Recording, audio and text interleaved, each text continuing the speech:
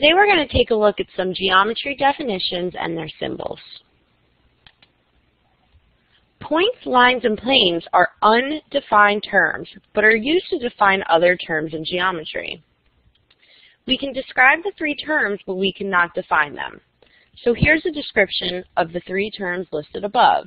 A point is a location, but it has no size. A line consists of an infinite number of points. It extends infinitely in either direction, but it has no width. And a plane will extend infinitely in the two dimensions. Now it might sound like I just defined these three terms. I've described them, but the reason why they're considered undefined is because they truly have no size. They have no dimension. We will use these three terms to define some other basic terms on the next few slides. The first term you should be familiar with is a line segment. A line segment is a part of a line, my undefined term, with two endpoints. Here's an example of a line segment.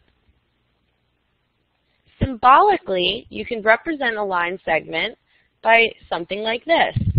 A line segment is named by its starting point and its end point and the segment symbol on top of it.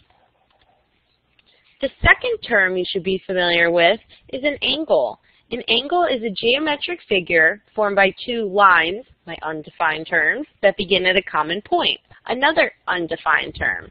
Notice we're using these undefined terms, putting them together, and coming up with many of the geometry basic shapes that you should be familiar with. Here's a picture of an angle. So my two lines that begin at this common endpoint, right here in this picture. An angle can be named three different ways. So here's an example. I think, personally, the easiest way to name an angle is just based on its vertex, its common endpoint. So right here, the common endpoint, the common point is B. I would name this angle, angle B. You can also name an angle by using three letters. Notice that the B is sandwiched in between on the two longer ways, and you could either say A, B, and then C, or C, B, and then A. So three different ways to name an angle, but no matter which way you choose to name it, all will include the angle symbol. Another geometry basic would be the circle. The definition of a circle is a set of all points that are the same distance from a fixed point. Here's an example of a circle. Notice in this circle, the center is called C.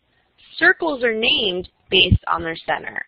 So you could either name a circle as circle C with words, or symbolically, you could draw this little symbol right here, which is the symbol for circle, and then the name of the center. So you could have circle B if your center was point B, circle D if your center was point D, and so on. This is just a look at some of the basics that you'll find. There's many more that you'll encounter in this module.